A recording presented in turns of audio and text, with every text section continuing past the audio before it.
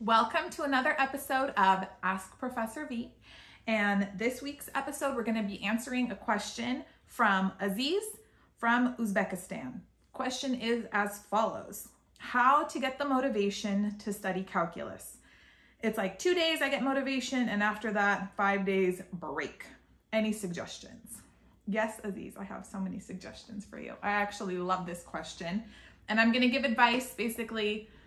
Not just studying calculus, studying in general, okay? And the piece of advice is this: how to stay motivated? You don't. Motivation comes and goes. The only thing that you can count on is self-discipline, a routine, and holding yourself accountable. The thing is, it's easy to do things when you're motivated, not just schoolwork, okay? Any sort of task, any sort of pursuit that you have. When you're feeling like it, when you're in the mood, it's easy to do those things. What will set you apart from the majority of people is being able to do things even when you don't feel like it, even when the motivation is gone. And motivation isn't consistent. It will come and go. Like you said, Aziz, you'll have it for a couple days and then it's gone.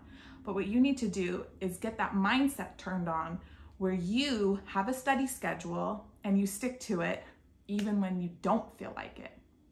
And I have obviously a little bit of story time, some examples that I want to share with you guys, because I've seen this firsthand in my life. And it's easier for some people, to be really self-disciplined than others, but it's a characteristic that you can develop. The more you practice holding yourself accountable, it'll get easier. So first example was when I was in high school, I took AP Calculus, and my teacher would assign homework at every class meeting, but he only collected it the day of the exams. So what's human nature? What do you think the majority of students did? They waited until right before the exam to do all their homework. He also would give us a review assignment before the exam.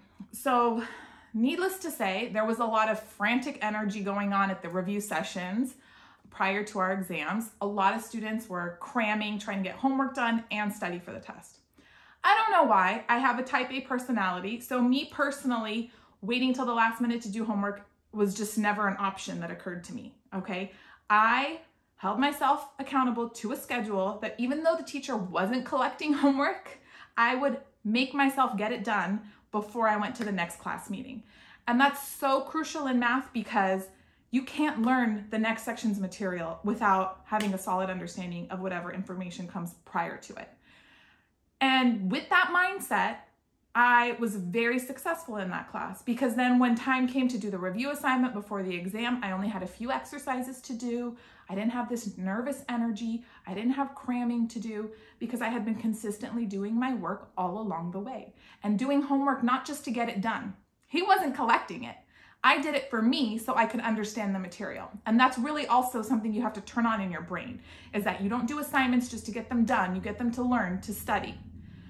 And I had a schedule. Mind you, I was very busy, okay? So I took 5 AP classes, advanced placement classes that year. I also studied classical ballet for about 16 years. So at the time I was taking ballet after school for a couple hours, 4 to 5 times a week. So I was a busy bee, but I had my schedule. Did it mean sometimes I didn't go out with my friends? Absolutely. But not doing my homework consistently was non-negotiable. That's really how you have to think of it. Sure, sometimes I felt like doing math and then sometimes I didn't, but it didn't matter. I did it anyways, okay? And so you have to set up a schedule for yourself that's reasonable, but something you can stick to, and you're just gonna have to be like a little machine about it. It doesn't matter how you feel, you do it anyways, okay? And I've been posting on my Instagram just a few, little motivational quotes. And one thing, I hear so many people say, I don't have time for this, I don't have time for that. Instead of saying I don't have time for it, switch your phrasing to it's not important to me and see how that feels. Because we really make time for the things that are most important to us. And if you're not making time for something, then maybe you need to reevaluate what your real priorities are, okay? Just being real. Another thing I did want to share, because it's outside of the realm of academia, has to do with fitness. So I did mention that I did classical ballet for many years. I actually stopped taking class when I started graduate school. It was just too much for me to balance. But later on, I got back into fitness And my uncle actually introduced me to bodybuilding, and I loved it immediately. I love the discipline that it takes. It takes a lot of patience too when you're bodybuilding because you don't get results immediately. And I've been training and working out in that style for, oh my goodness, almost 10 years now, okay? And I'm sure you guys know people will get motivated to work out, and you'll probably hear them, oh my goodness, I'm on this new workout kick, and they'll do it for a week, a month, who knows, and then it fizzes out, right? My workout schedule is non-negotiable.